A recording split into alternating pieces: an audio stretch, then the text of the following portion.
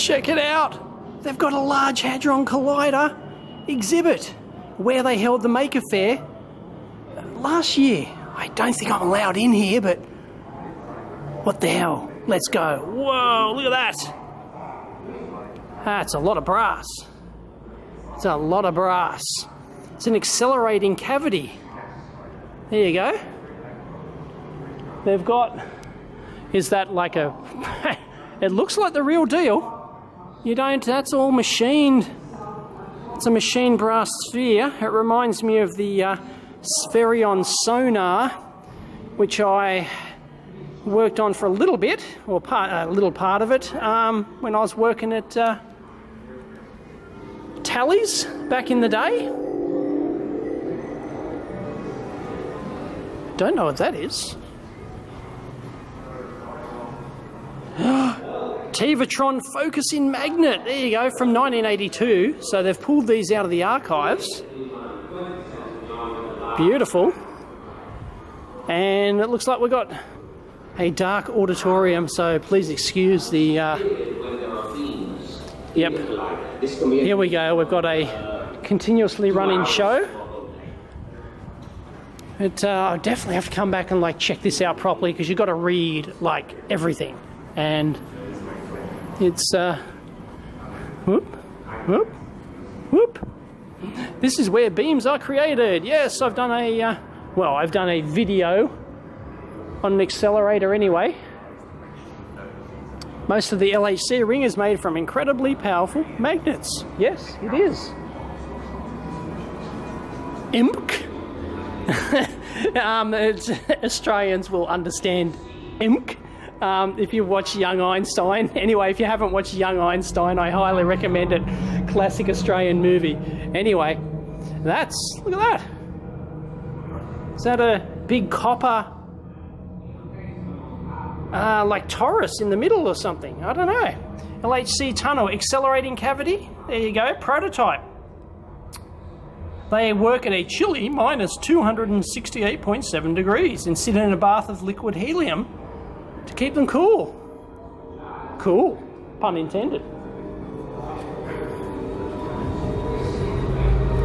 CERN, because they have bikes around CERN, because you've got to get around. It's huge.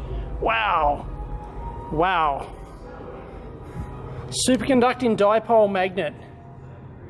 That's it. Look at that. They've welded little bits on the end and a few in the middle like that, but basically they just shoved on those rods and serious bits of kit.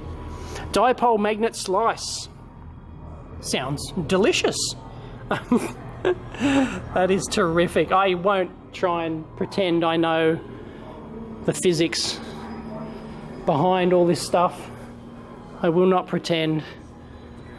Superconductor flower. Oh, I like the superconductor flower. Wow. An ornamental flower made of... Okay, it's ornamental.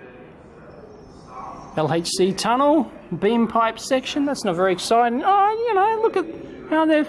Is that copper that they've formed in there? I don't know.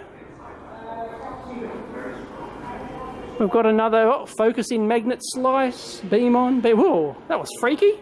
I almost thought it was a tunnel. Wow. Ta-da! We have a 3D presentation. It's starting in 30 seconds. I won't spoil it. You'll have to come to the powerhouse and see for yourself. Magnet interconnect. There you go. Sweet. It's one of the prototypes. So they've got real stuff here. So they must have shipped it. Would have been heavy to ship a lot of this stuff. Ooh, we got more. Here we go. I don't know what that is, but this looks interesting. Wow, oh, a detector. Vertex locator modules. Beauty experiments. Designed to make very precise measurements of processes involving beauty particles known as bottom quarks. This helps us to learn how matter, not antimatter, came to dominate the universe. Sits just 7 millimeters from the collision point, closer than any other detector in the LHC. Wow. There you go. That's an awesome bit of kit. With 2 holes for the beams to come in and out. It's incredible. Look at that, the fine traces. Wow. Measure the energies, the directions and identities. That's impressive. And are these connecting cables coming out? Wow. That is stunning. That is absolutely stunning. I'd love to know the physics behind how that works. That is fantastic. Wow. The Velo detector surrounds the actual collision point, so the tracks that are produced in the collision, the particles that are produced in the collision, go through the detector, and they leave their mark in the detector, which allows us to say where the particle travelled after the collision point.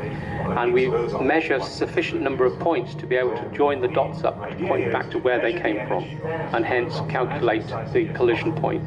The Velo opens and closes.